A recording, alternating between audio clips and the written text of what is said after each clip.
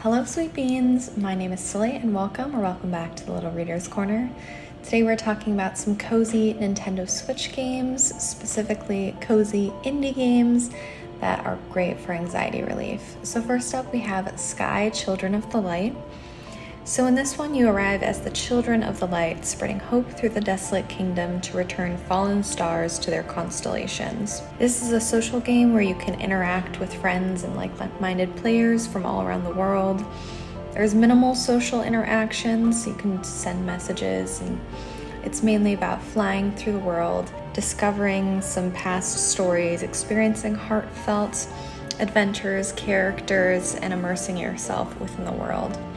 It's a beautiful game, and the music and immersive experiences are absolutely lovely. So if you're looking for something for a little bit of anxiety relief, this one's great. Next up, we have The Islanders. The Islanders is a relaxing, minimalist strategy game where you build cities on colorful islands.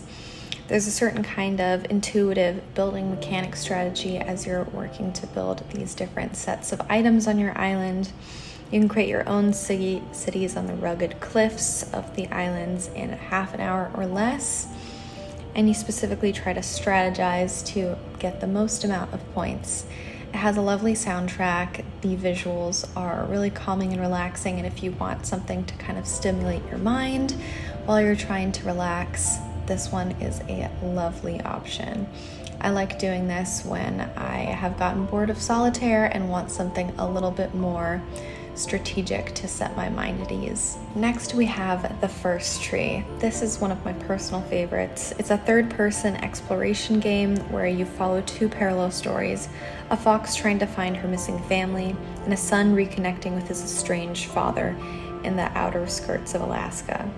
The player takes control of the fox on this poignant and beautiful journey as you follow along life and the understanding of death. As the fox, you uncover artifacts and story about the son's life as he becomes intertwined with the fox's journey. Throughout this, the narrator is talking about grief and life after loss. It's not a fox simulator, it is an emotional, intimate story, and the soundtrack is absolutely gorgeous. This is about a 2 to 3 hour playable game, and you can play it all the way through or save as you go along.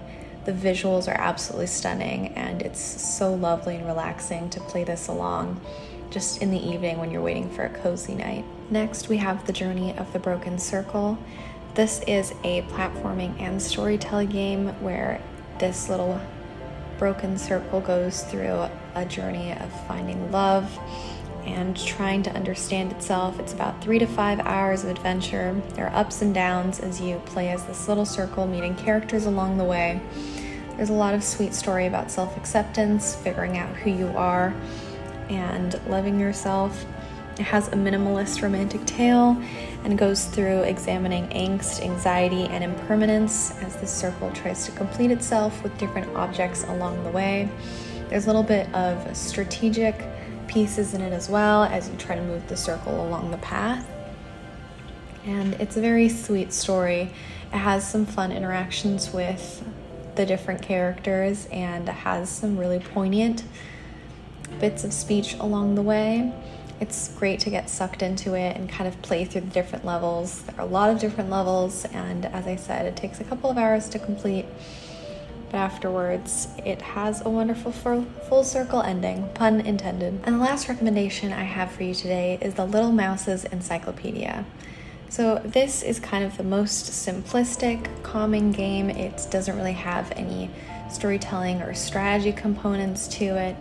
You just kind of have this platform of beautiful hand-painted graphics and a little collection of facts. It has an interactive encyclopedia, which is ideal for anyone who is an explorer. Use a little magnifying glass to reveal cards of interesting information. It's available in 18 languages, and a lot of the style is inspired by classic fairy tales and children's encyclopedias. There's relaxing music as you explore as a little mouse through the world. You come across 160 unique species through your explorations. And if you're just looking for a little something to distract you, a little something beautiful to look at, then this is a lovely option. So those are all the recommendations I have for you today. Thank you so much for watching. Let me know down below what is your favorite Switch game, and I will see you in the next one. Bye!